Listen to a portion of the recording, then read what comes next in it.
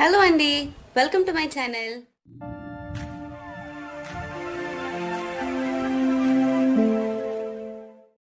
ఇవాళ నేను ఈ వీడియోలో క్యూబ్ టోనర్స్ ఎలా తయారు చేసుకోవాలో చూపించబోతున్నాను.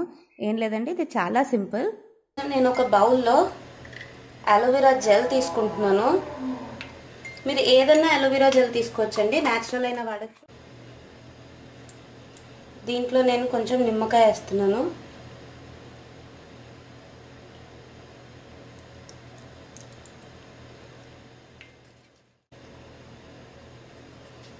ఇప్పుడు ఇందులో హనీ వేస్తున్నాను. మనం వేసుకున్నవన్నీ నీట్గా మిక్స్ చేసుకుందాం.